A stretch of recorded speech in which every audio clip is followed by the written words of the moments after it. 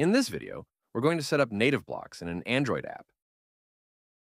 Start by opening Nativeblocks Studio and creating a new project.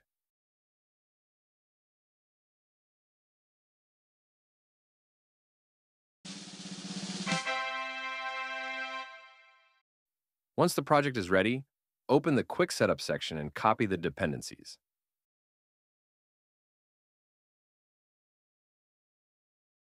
Now switch to Android Studio.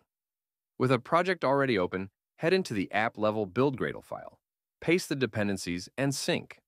That takes just a few seconds. Back in Studio, copy the setup code for Core, Foundation, and WandKit. Then, in Android Studio, open the main activity and paste the code there. Fix the imports if needed.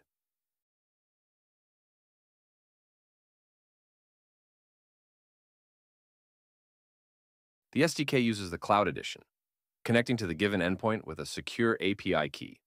Development mode skips caching, so updates show up right away. WandKit with LiveKit can be added for screen sharing and hot reload updates. Foundation Provider sets up the built-in components.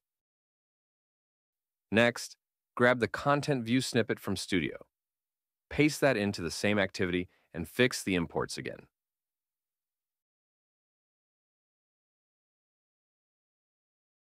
Now, copy the API key from Studio. It's private and only available to copy. Paste it into the Nativeblocks Init call. Everything's set. Run the app, give it a few seconds, and the Nativeblocks welcome screen loads up. Now it's ready to go. Try it out and start building with Nativeblocks.